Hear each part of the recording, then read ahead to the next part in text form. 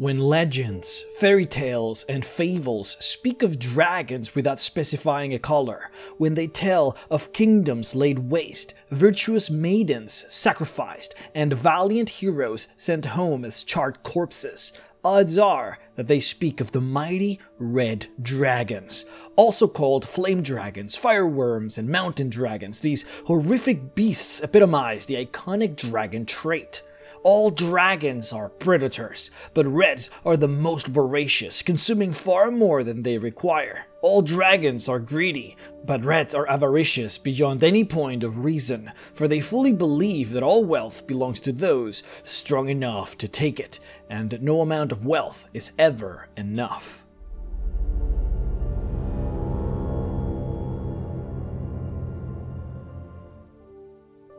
The red dragon is the strongest chromatic dragon, and it very well knows it. In fact, it flaunts it. Its kind grows bigger than any other, save for the gold dragon, who both share the ceiling for the respective branches. The red dragon being the strongest of the chromatic dragons, and the gold dragon being the strongest of the metallic dragons. They live in high mountains, volcanoes, and deep abandoned strongholds. The more geothermal activity, the better. Now, as far as the look of the dragon, there is no mistake in this one. You might have some difficulties telling some of the metallic dragons apart, or at least confusing them a bit. Hell, on our last video, I'm pretty sure I said copper dragon once when I meant to say bronze dragon. It happens, but when it comes to chromatic dragons, telling them apart is actually fairly easy, and most of them have very discernible features. However, in the darkness of a dungeon where you wouldn't be able to discern color, there would actually be a few things that would let you know that you're currently facing a red dragon. The first thing are the two massive horns that comb the head of the dragon. This is a feature that every single red dragon has. Now, the horns can be different colors and might have different styles, so to a casual observer, you might even confuse a red dragon with a copper dragon in this regard. But red dragon horns are typically very long, at least far longer than coppers. These types of dragons do have differences though, and it might save your life to know them. The wings are different, but also the smells. Copper dragons have a stony smell to them, very earthy, whereas red dragons smell of sulfur and pumice, which is a sort of volcanic rock smell. Might sound too specific, but you gotta keep in mind that any druid worth its salt would be able to tell that smelly difference, as well as most of your scouting familiars. A good ranger should also be able to tell it apart, no problem. A big thing too, and this is something that the monster manual doesn't quite tell you, is that all red dragons have a constant small stream of fire that juts out of their nostrils, especially when they're angry. This is not something necessarily that they can control, it just sort of happens to them, again, especially when they're angry. And keep in mind that red dragons are always angry, so this is probably very common. When you're looking at a red dragon, there's also, most of the times, a hot air mirage in front of it, as just the very presence of the dragon burns the air around it. Using these features, you should be able to at least differentiate this kind of dragon from coppers, but also from the rest. Keep in mind too that red dragons jump and attack everything. There is typically no dialogue when you meet one, it will just pounce on you, so that's also a good tell. Now, let's go over the monster manual and see what exactly does it tell us about these magnificent creatures. The monster manual tells us that they are the most covetous out of all of the true dragons, and that they tirelessly seek to increase their treasure hoards. We know that they like mountainous terrains, but specifically any terrain where they can perch high and survey their domain. They seem to fight a lot with copper dragons, who also prefer mountains as their lairs. They tell us that when angered, they go into destructive rages, and that they are very impulsive creatures who are very easy to anger. They see themselves as kings and view the rest of dragonkind as inferior. It says here that even though they are fiercely territorial and isolationist, they seek to know about the events of the world and make use of lesser creatures to facilitate this knowledge for them. This part here is crucial. They tell us that for the most part that they want to know about other red dragons with which they compete for status. When a dragon requires servants, they demand fealty from evil humanoids, and if they don't get it, they destroy and threaten until they do. And lastly, we are told that their hordes are legendary, for they care for nothing else. Anything that has monetary value they want, and they have the legendary ability to know exactly how much something is worth by just looking at it. A red dragon also knows the exact value of every item in its hoard, along with the item's exact location. So if something goes missing, the dragon would know immediately, and if it knows who took it, it will go to any lengths necessary to exterminate the individual, or go on a mindless rage where it ends up destroying anything nearby. Oh, and here on their lair, this is also a bit crucial, a red dragon likes to spend as much time outside of its lair as it does inside. We can't forget that one.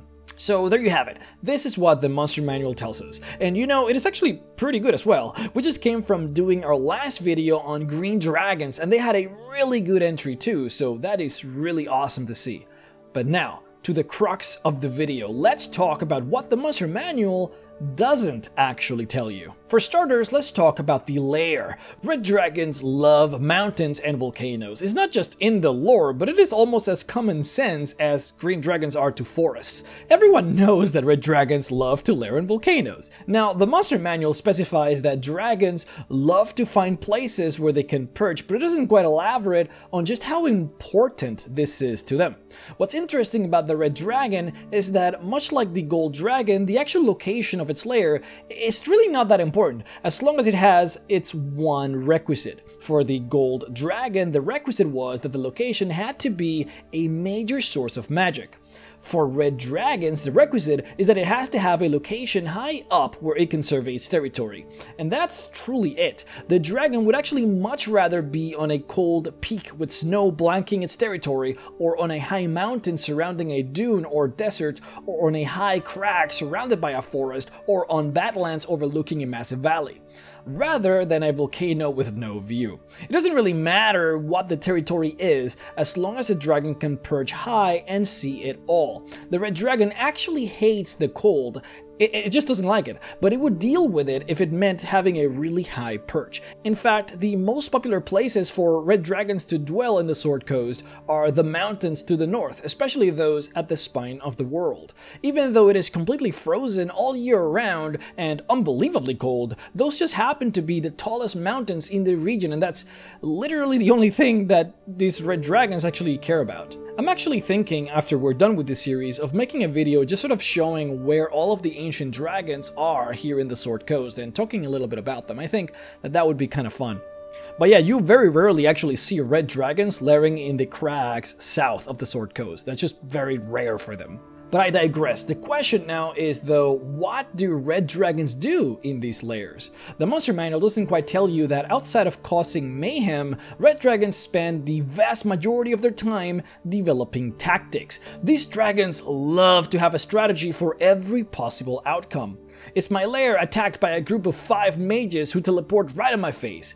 I should have a plan for that. Did my 3 dragon neighbors band together in order to take me down?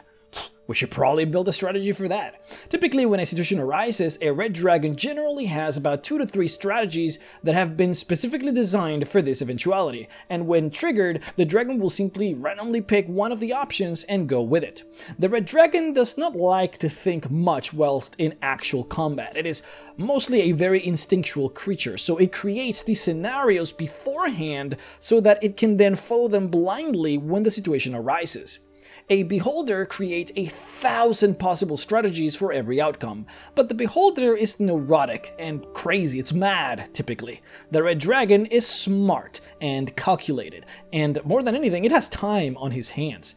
Lots of time, actually. The monster manual doesn't tell you, but red dragons hibernate, and for very, very long periods of time. Though a more apt way of calling it would be periods of downtime for them. When a red dragon feels like it has accomplished what it needed to do, it will move into its lair and sleep generally for about 10 years before finally waking up. It is not quite as much as the green dragons though, who hibernate for up to 30 years at a time. In fact, it is stated that constantly do green dragons wake up from their sleep to find that their forest has been taken by a community who have built their houses around the dragon's lair, of course infuriating the green dragon.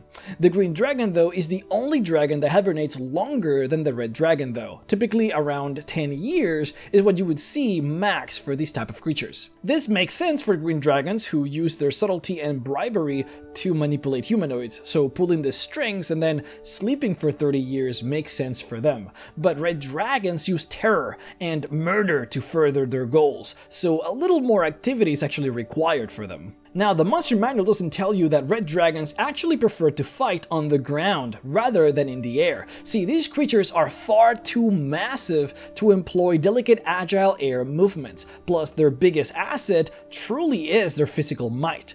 Very similar to copper dragons in this regard, red dragons are extremely fast and agile when they are in the ground. They leap around very fast, they move and weave in combat. They are not as adept or as awesome to watch on the ground as copper dragons, but they certainly would defeat a copper dragon on an even battle every single time. But rarely will these creatures actually ever fight a red dragon one-on-one. In fact, this is the single most infuriating aspect for them, especially when it comes to silver dragons. Red dragons hate silver dragons because they're constantly fighting against them, but silver dragons always win. Why? Because silver dragons employ the help of adventurers or other magical creatures in order to fight the dragon. This and the fact that the cold breath of the silver dragon slows the movements of the red dragon, which in turn makes the red dragon appear weak and sluggish when in combat, which in turn lowers the reputation of the red dragon. We will cover that in just a bit, but reputation is literally everything to a red dragon. Now, when it comes to gold dragons, things can get a bit muddy because gold dragons are actually equal if not stronger than red dragons, which creates a paradox in the dragon's mind. If I am the best of dragonkind, how come gold dragons can defeat me? See, here is a good quote on how they deal with them.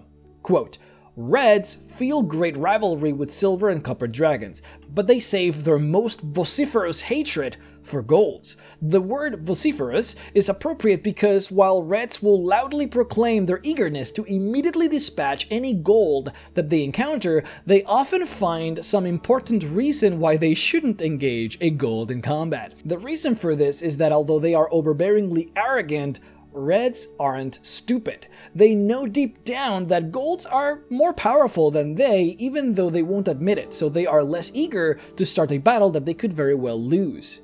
End quote. When it comes to fighting humanoids, however, you would actually not know that the red dragon is actually very careful when it comes to using its fire breath. If the dragon can get away with not using it, then it won't. Why? Because red dragons are so greedy that they would actually rather just take some extra time in order to defeat you mano a mano, just so that they don't burn away any valuables that you might actually be carrying. As the dragon is fighting you, it is actually thinking of all of the delicious loot that you have, and it is very careful not to destroy it all with its breath weapon. See, wealth means so much to a red dragon because a dragon defines its status amongst other red dragons, all based on wealth. Red dragons don't actually care about any other type of dragon, especially other chromatic dragons. All they care about is what their standing is among red dragons, who of course they consider to be the epitome of dragonkind. This is the main reason why red dragons love to have slaves, because they use those slaves to gather information for them about the world. But the biggest topic that they're interested in is finding out what other red dragons are doing. If the messenger brings information that another red dragon has a bigger horde than him, then it is chaos. This is when the dragon truly goes wild. See, the monster manual says that the dragon goes wild when a person steals from its horde. It says here, right here, actually, that the dragon goes and burns literally everything around its lair, including all of the villages and towns around. Now, this is kind of misleading a bit, because this sentence actually comes from an older text that clarifies that the dragon only destroys the towns and cities that housed and fed the person that robbed them. So it's not quite a mad rage as much as it is more of a controlled rage. The dragon knows who he's angry towards and unleashes that anger in that direction. This, however, actually goes out of the window when the dragon discovers that it lost face by having a neighboring dragon have a bigger horde than him. Sometimes it's not even just a bigger horde, but knowing that a neighboring dragon has done something epic that increases his reputation, which in turn lowers the reputation of other dragons in the area. This is when the red dragon really goes wild. This is when the dragon goes out there and burns the entire countryside, killing and murdering as many people as you can see. This is when the legends of the ferociousness of red dragons really truly come from. Now, what they do is they will always make sure to leave some people alive so that those people will run and spread the news of the dragon's might and ferocity. Because after all, what the dragon is really after is recognition of its might and power. It wants to have all the reputation as being the best red dragon in the area. Sages are sure that red dragons do not work together. It's not just in their mindset to ever cooperate with anyone, as we just talked about. However, people that have had direct experiences with red dragons will surely tell you otherwise. Going back to the Sword Coast map, for example, the people of Silvermarch, which is this circle here, would actually tell you that they have had massive, constant issues with red dragons cooperating and attacking simultaneously. The reality of it, though, is what's actually happening is one dragon will commit some epic act of evil by killing a bunch of people. A neighboring red dragon will hear of it and will go on a rage to try and one-up it. Then all the other neighbors will hear of it as well, who will also try and one-up it. This creates a massive wave of destruction where all red dragons are vying to become the most ferocious red dragon in the area. It is known by adventurers that this is actually the moment to hunt a red dragon, when one is in such a rage. Like we talked about it before, red dragons have contingencies for every single eventuality, but those strategies go out of the window when a dragon is in one of these rages. It is very explicitly written that when a dragon is rampaging through the fields in such a manner, it leaves itself vulnerable in many different ways, as it is not clearly thinking. So this would be the time to hunt one if you ever get the chance. Another use red dragons have for this information seeking they do towards other red dragons is to find out if a neighboring red dragon is weak or wounded. When such news are heard, the red dragon will actually attempt to kill the weak dragon in order to steal its lair and hoard. See, the one philosophy that red dragons keep close to their heart is the notion that if you can't defend your belongings, then you don't deserve your belongings. This is actually a philosophy that they hold for every other creature, and this is something that red dragons have that completely differs from most other dragons. See, a blue dragon typically hates metallic dragons. You would seldom see a blue dragon actively seek to kill a white or black dragon unless they're truly messing with each other's territories. Chromatic dragons deal with each other typically amicably, at least as much as they can, instead of trying to kill each other. Ditto with metallic dragons. You would never see a copper dragon actively seek to try and kill a brass dragon or really any other metallic dragon. Red dragons, though, will actively try to kill any other type of dragon that they meet. They hate everybody. In fact, the monster manual doesn't mention that even the religious belief of the red dragons confirms their notion of superiority amongst any other type of dragon. Red dragons believe that the creator of the world was a humongous red dragon named Asgorath, and whose spawns are literally all the red dragons that you see. They believe that other chromatic dragons lost their purity by losing their color, and that makes them not worthy to carry the torch as the pinnacle of dragon kind.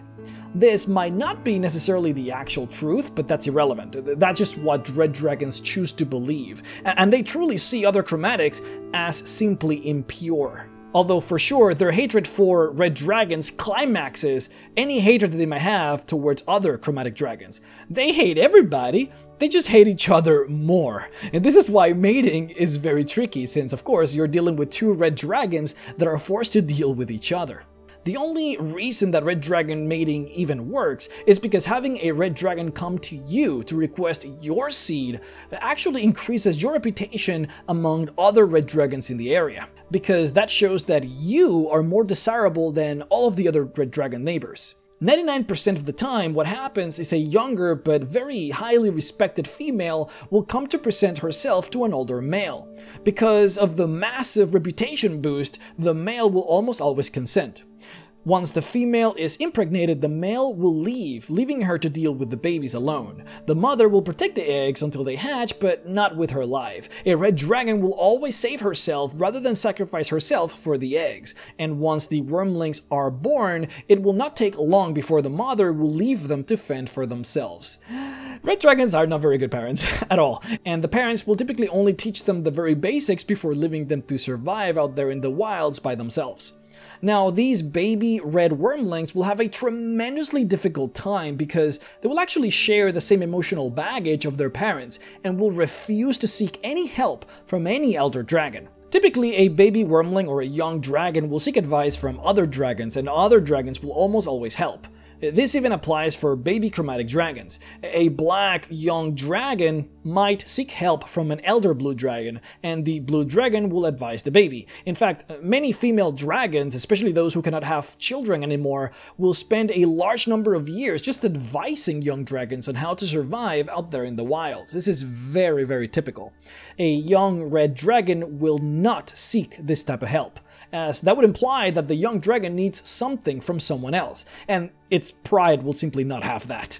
This makes growing up as a red dragon extremely challenging. On top of that, the bright red scalage of the dragon makes it pop on the mountainous background, which attracts a lot of predators, including humanoids who would want to kill the young dragon for its scales. This is on top of the fact that no town or city wants red dragons growing in their area for obvious reasons, so actively hunting young red dragons is actually quite common. Because of this, young red dragons will spend decades hiding on their caves until they grow old enough to be able to defend themselves. I should also point out that rarely will you actually see red dragons fight over a mate, since red dragons are very well aware of the lengths that a red dragon will go when offended. They seldom try to take a chance fighting a dragon that has been deemed as worthy by a female. Any of these confrontations will result in the death of one of the dragons, so they prudently quit the field when a superior rival makes a claim or is claimed by a female. Red dragons are actually quite smart when it comes to choosing who they will fight, and they will never pick a fight that they know that they will lose, even if they are so stubborn about their power. If your adventuring party is unknown and they find a red dragon, it will fight them without hesitation, 100% of the time. It will not even talk, it will just pounce on you, period. And once the battle has started, there will be no backing away. Backing away will lose them face with other red dragons. It will just fight to the death because of that. But red dragons do not lose face if they back away before the battle starts, which they will do if they recognize your adventuring party and they know that it is a battle that they would have a hard time winning. Now this one is really cool. We sort of mentioned it in the intro, but it's one of my favorite factoids about red dragons that the monster manual does not tell you. The legends of red dragons asking for the sacrifice of young maidens is actually true. See, red dragons are fresh meat eaters. They have the ability to eat plants, but they would rather starve to death than try a vegan meal. What's interesting is that according to them, the younger the meat, the tastier it is. A red dragon will enjoy the meat of a teenager or young adult much more than that of an adult. And this also applies for all animals. A red dragon would much rather prefer to eat a young dragon's meat than an adult dragon's meat. Now, it gets even crazier. According to red dragons, their favorite meats are that of humans and elves. Of course, the younger the better, but particularly they claim that for whatever reason, females taste better than males. Hence, the best meat that any red dragon can have would be young females. This is why in Dungeons & Dragons, red dragons would go out of their way to ask for the sacrifice of maidens in exchange for the salvation of the town. This goes along with the mentality of dragons to want to terrorize and threaten humanoids that live close to their lair, sometimes even using its charm spell abilities to convince humanoids to go along with these sacrificing rituals. Now, the actual meat of the red dragon is also very much edible, if you were wondering. It is, however, extraordinarily spicy, to the point where if ingested without the proper preparation, it will, and I quote, produce horrible cramps and extreme pain if ingested, end quote. The meat has to be aged and exposed to the open air for some time before it can be properly eaten. Oof, that was a really long one. I hope that you guys enjoyed the video, and before you guys go, I would like to personally thank my Patreon supporters, Rukato Fan, Major Fail Gaming, Wyatt Curlin, Barry, Maskant, Toby Oliver, Dylan Baker, Zach Bowell, Casey Butler, Spencer Boeck, and Meaty Ogre at Best for supporting me on Patreon at the $25 level. If you would like to support me as well, then please head on over to patreon.com/MrRhexx to support. Guys, thank you all so much for watching.